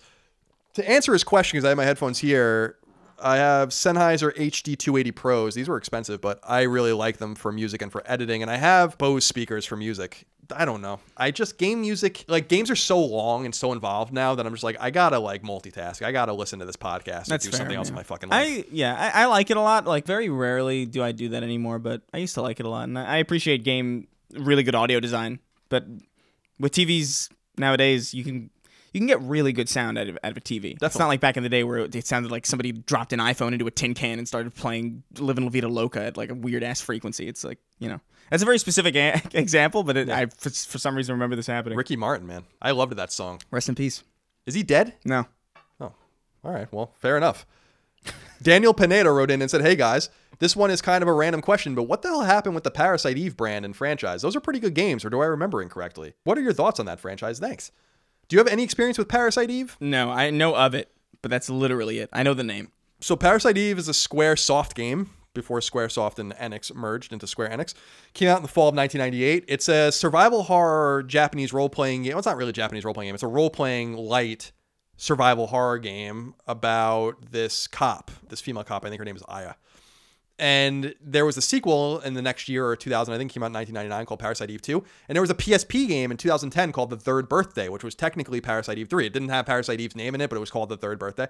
And that was the last time that we saw the series. I don't know what their plan is for it. It was never that big. It's an IP that they can revisit in the future, but I want to say Parasite Eve 1 and 2 might be available as PS1 classics on PS3 and Vita, but I'm not sure about that. I think it is. But I liked those games a lot. I remember playing Parasite Eve, the original one, that fall. I was in 9th grade when it came out in 1998. My brother and I were playing it, and I was scared of it. I was like horrified. I'd never really played anything like that before. I'm sure there are games like that since, but horror-driven games were a product of the 32-bit era with Resident Evil and Silent Hill and all those games. Yeah. We never really played anything like that. We were never able to really get scared. I think the aesthetic of games like Castlevania were really awesome and spooky, but I remember Parasite Eve being very unsettling. Yeah. Zane Herrera wrote in and said, hey, Colin and Chris, in last week's podcast, you all mentioned consumers nonchalantly abandoning Xbox at the beginning of the current generation and a similar possible jump between platforms at the beginning of the next generation. Has the advent of a focus on digital not changed this calculus?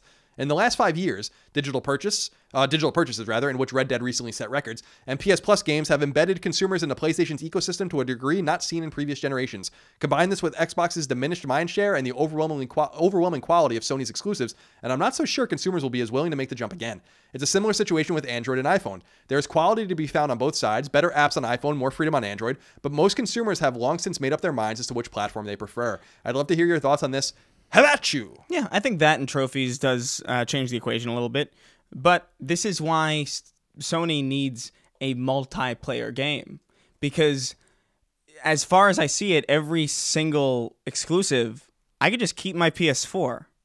You know what I mean? And play those whenever I want. And them being single-player games, probably never going to play them again anyway. So the thing you need is like some kind of multiplayer thing to keep people hooked into the ecosystem during this transition.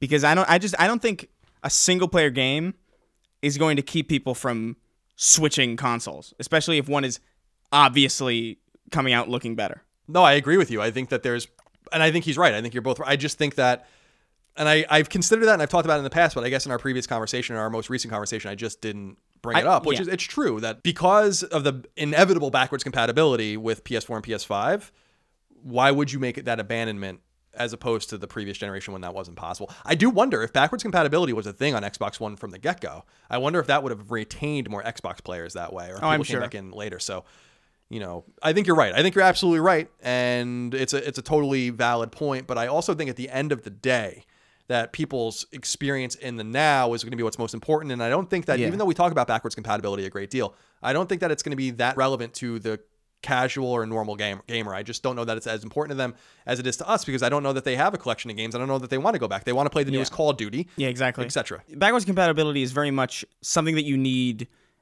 as kind of incentive to try something new. Like if you're going to buy a PS5, you want to know that it's going to be able to play your PS4 games, because that's just a safer bet for you. That's just a better investment because it means that all the stuff that you've bought over time isn't wasted. It's not something that matters a great deal once the console is out and once people are already on that platform, but it helps people get in without feeling like they're losing a lot. For sure. Good question and good answer. Dobra Baganja. I'm sorry if I butchered that or if you're convincing me to say something terrible and I don't know in another language. Dear CNC, with all the production for PS Vita stopping next year and Sony going dark likely until PSX 2019, where will they undoubtedly talk about the debut of PS5? He says PSV. Oops, I mean the PS5.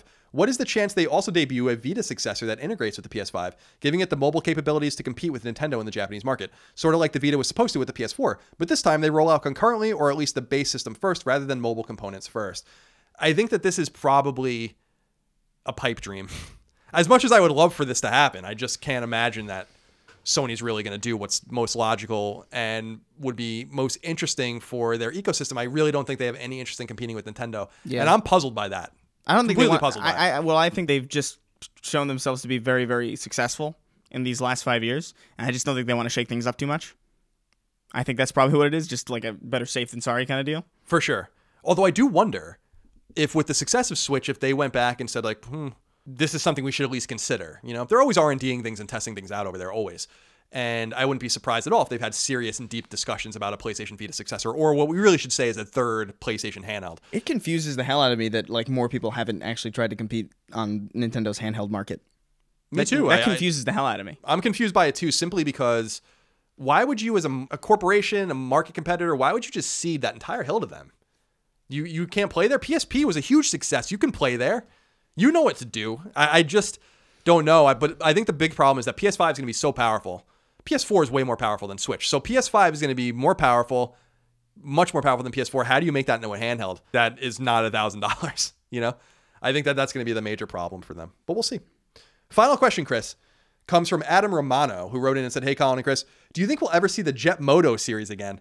I know 989 Studios is long defunct, but given all of the classic PlayStation games like Crash, Spyro, and Medieval getting remakes from other studios than the ones from the ones who originally developed them, I think now would be a great time for its return. Unless there was an entry I missed, the last one was Jet Moto 3 way back on PS1, and the franchise is conspicuously absent from the PlayStation Classics roster. Do you remember Jet Moto?" Vaguely. So, and I think that's probably why it's a bit of a pipe dream. Jet Moto was made by a studio called Single Track. And Single Track later dissolved, and in the early 2000s, its remnants became what was called Incognito Software. Incognito, of course, was the studio that gave us Warhawk, the remade Warhawk and all that kind of stuff, and was actually a Sony first-party studio. A studio called, and I've written it down here because I forgot about this, Pacific Coast Power and Light made the third Jet Moto game, and they dissolved. They turned into Locomotive games, and they dissolved later on as well. But Jet Moto, there were 3 Jet Moto games, and you're right. The last Jet Moto game was on PS1 in 99. The first Jet Moto came out in 96. Its sequel came out in 97. Interesting thing is that there was a Jet Moto game in development for PS2, and there was some footage of it shown, and it was canceled in the early aughts. I don't know why we've never seen Jet Moto again. It was clearly popular enough to get 2 sequels at a time where not everything was getting sequels. There was a lot of sequelization on PS1, but clearly there was people playing Jet Moto. I had Jet Moto too. And I don't know if there's really a market for that kind of stuff anymore. It seems like the thing of the late 90s. I think a reason that you're probably not going to see it on PlayStation Classics, or you're probably not going to see a remaster anytime soon, is because the things that we've seen remasters of have particularly distinct mascots. And I think that plays a lot into it. Like, people aren't really going to, oh, that's the jet ski from Jet Moto. Yeah. I don't know if it... He should have been PlayStation All-Stars. I don't know if it really carries as much weight as, like, Spyro the Dragon or Crash Bandicoot or even Medieval, Sir Daniel Fortescue, who isn't even particularly that popular, but he's a character who has a distinct aesthetic, whereas Jet Moto is ultimately just... a Kawasaki. It would be like it would be like a remaster of Gran Turismo, in a way. You know what I mean? It just feels like, I don't know if that could even really happen. Yeah, you just got to move on. It is interesting, though. Jet Moto is one of those dormant franchises. I mean, it'd be cool to see a new Wave Race arcade game. Yeah, that would be cool. I think that the big thing that we're missing, you know, and I've said this many times before, the one dormant PlayStation IP that I'm shocked, just totally shocked, has been dormant for 20 years, or almost 20 years, is Colony Wars. I don't understand where the fuck that series went. That was so weird that series just never came back. That was fun stuff and interesting stuff, space shooter kind of stuff. I think it would be great on PSVR. I'm still sad about, Legacy of Kain. I feel like that could live again. We'll see. Yeah. Soul Reaver was good, and you should all play it. Chris, that's all I have for this week. Yeah, it's a light week, but I think we made pretty good use of it. Yeah, the E3 news obviously was the big news. Things are going to start slowing down, but obviously we're going to keep coming every week with a new show, so no worries there. We will never miss a week. We made a good call keeping that E3 story for this. Yeah, I think so too. Otherwise, we would have had like a 10-minute episode, so that wouldn't have been very fun. Yeah. But we hope you enjoyed it. And remember, you can support us on Patreon, patreon.com/ColinsLastStand. If you want ad-free early access to every episode of this show, the ability to submit questions, comments, concerns, thoughts, and ideas, exclusive podcasts, exclusive Q&As, etc. Of course, that support is essential for us to keep going, but you don't have to support us there. If you listen to us on free feeds, please leave us nice reviews and tell your friends about our show so that we can continue to expand the reach, the might and the majesty, indeed. of Sacred Symbols, a PlayStation podcast. Chris, thank you for your time. I will see you next week. Of course. Thank you all out there for listening to us, and we'll see you next time. Goodbye. Take care, guys. Sacred Symbols, a PlayStation podcast, is fan-supported over at patreon.com/ColinsLastStand. The following names are at the producer level or higher on Patreon, and I want to thank you from the very bottom of my heart for your incredible kindness and generosity.